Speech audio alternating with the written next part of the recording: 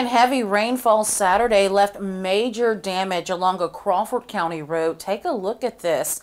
Well, the county administrator, Sharon Sanders, says a portion of Causey Road is closed from Sandy Point Road to Hamlin Road. That's because parts of the road caved in due to the rainy weather.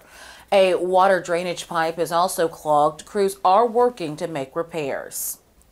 We have the pipe on order. It'll be here in the morning, and our crews will be back out putting it in, getting the road repaired and getting the road back open. Sanders says repairs should be completed by the end of the week.